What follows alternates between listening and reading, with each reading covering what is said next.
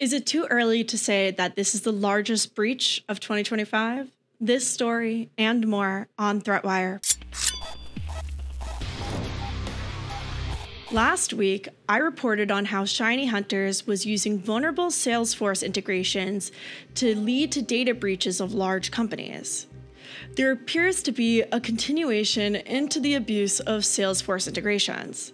On August 26th, Mandiant via Google reported a new breach of Salesforce using the SalesLoft Drift integration.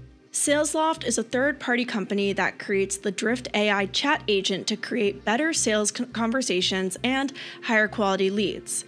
Unlike the social engineering attack that Shiny Hunters used to gain access described in last week's episodes, this threat actor, attributed to be UNC 6395, used compromised OAuth tokens for the email integration of the product to gain access. Based on new information identified by Google Threat Intelligence Group, the scope of this compromise is not exclusive to the Salesforce integration with SalesLoft Drift and impacts other integrations. We now advise all SalesLoft Drift customers to treat any and all authentication tokens stored in or connected to the Drift platform as potentially compromised. Researchers at Obsidian Security are calling this the largest SaaS breach of 2025, and that it is, quote, 10 times more damaging as it affects more companies than traditional credential-based breaches. What would you do if your ransomware was evolving in real time? In research published by the team at ESET, this is basically what's happening. They discovered what they are calling the first ever AI-powered ransomware. The malware, named PromptLock, has not yet been found in practical attack application, but is discovered as a proof of concept uploaded to tools like VirusTotal. It has the ability to exfiltrate and encrypt data and uses AI to generate Lua scripts dynamically to do so. The ransomware is written in Golang and exists on both Windows and Linux variants. On the AI side, it utilizes the GPT OSS 20B model from OpenAI locally via the OLlama API.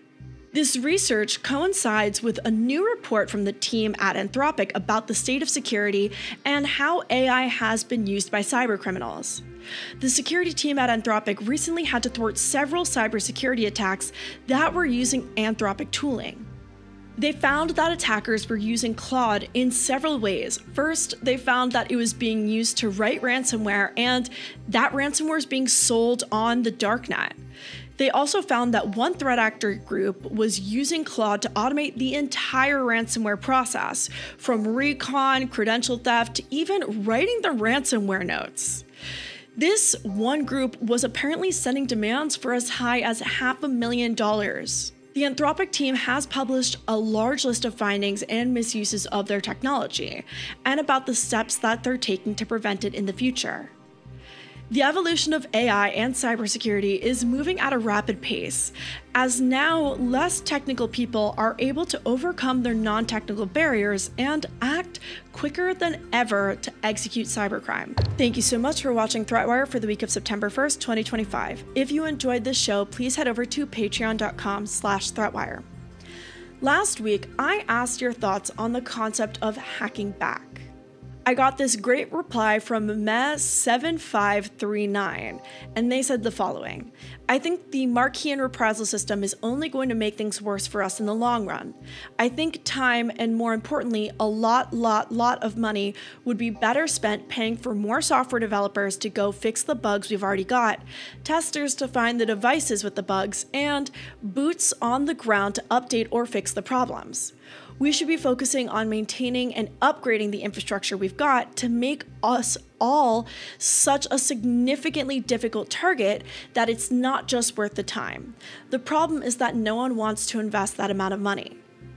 And I totally agree. A huge issue that I found with talking with my friends in the cybersecurity space is that we aren't investing as much money as we need into better infrastructure.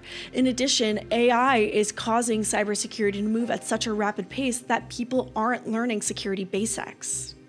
Finally, I also got my DEF CON vlog up, which I've linked down below, so if you want to check it out, please be sure to go and watch it.